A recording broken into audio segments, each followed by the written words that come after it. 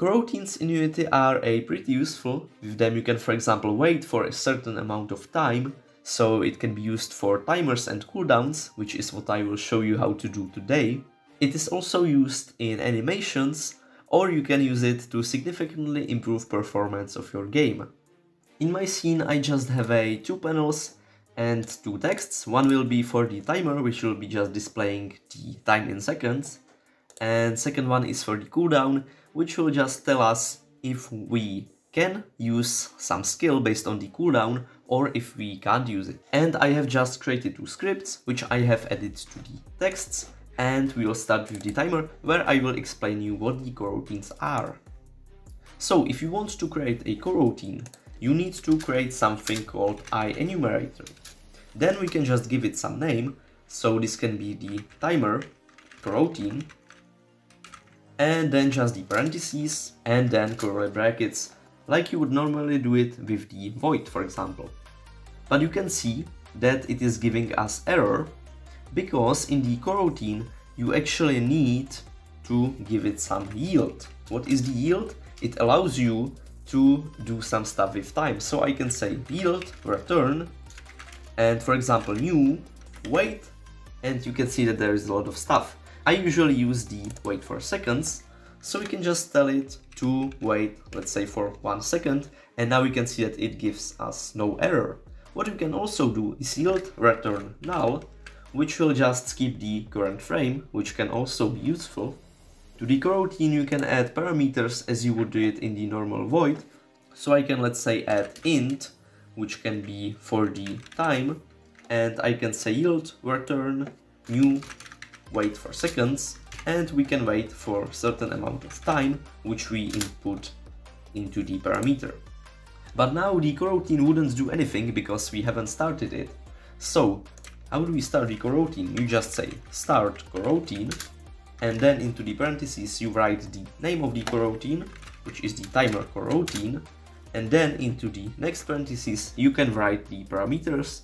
So I could say, for example, 5, which is for the time, and now we would just start this coroutine. It would wait 5 seconds and do nothing.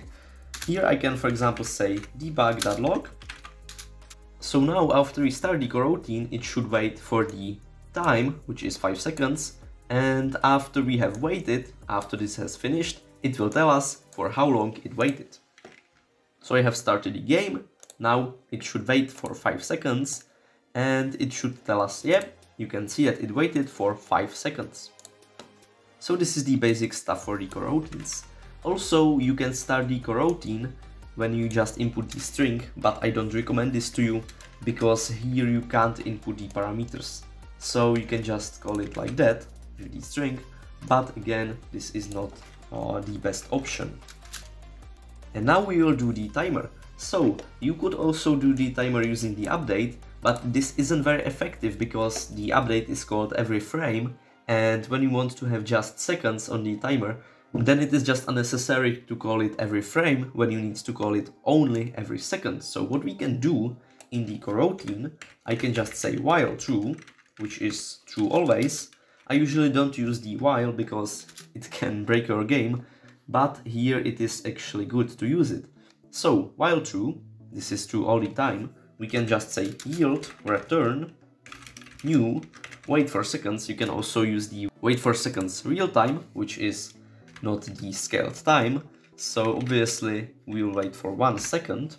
And what this is going to do, that when we start the coroutine, which we want to do only on the start, it will run this while, wait for 1 second, and while it is waiting, it is doing nothing, so we are not calling it again and again.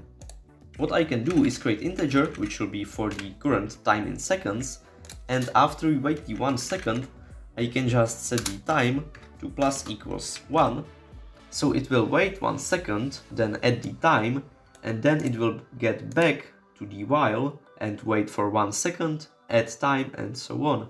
What I have also added is the start time, so into the coroutine we can input the time, which will be for the start time, and I can just set the time at the beginning of the coroutine to the start time, and then we can just add the time to it. I have added the using Unity Engine UI because we want to change the text. I have added serialize field variable for the text, and then in the update I'm just setting value of the text to value of the time. Now you can see that the timer started at the 5 and it is adding 1 second every second. Next thing you might want to do with the coroutines is to stop the coroutine. I have just added if statement. When I press the space, I want to stop the coroutine. What we can do is we can say stop all coroutines, which will obviously just stop all coroutines on this behavior, but you might want to stop just this coroutine. What you can't do is you can't just say stop coroutine and then input name of the coroutine. You need to have reference to the actual coroutine that you have started.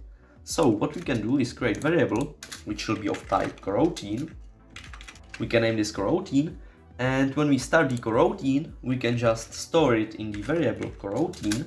So coroutine equals start coroutine, which is the coroutine that we have started.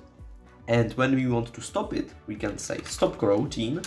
And now into the parentheses, just type the variable that is holding the current coroutine. So coroutine.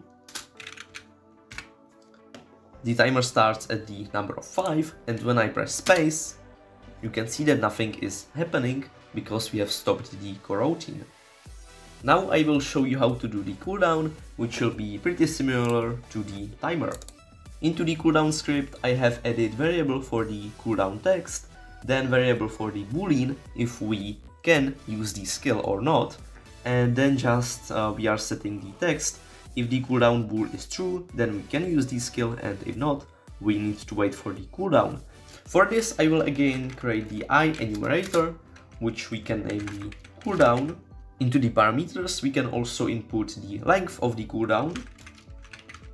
So when we start this coroutine, we can set the cooldown bool to false.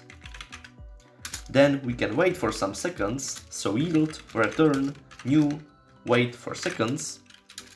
And we can wait for the length, and then again after we have waited for the time we can set the cooldown bool to true. So now just when we press the space we can say start coroutine and then just the name, which is the cooldown, and then time for which we want to wait, let's say 2 seconds. Now it is telling us that we can use the skill, so when I use it you can see that it waits for the cooldown. And now we can use it again. It also stops the timer because I have set it to the same key, but this works fine. You can see that coroutines are pretty useful. You can do definitely a lot more stuff that I have shown you today. It can help you optimize your game, make custom animations, events, cooldowns, timers, and all of that stuff that you would want to have in your game. I hope that this video was helpful. If you have any questions, drop them down in the comments. Don't forget to like, subscribe, and I will see you in next videos. Bye!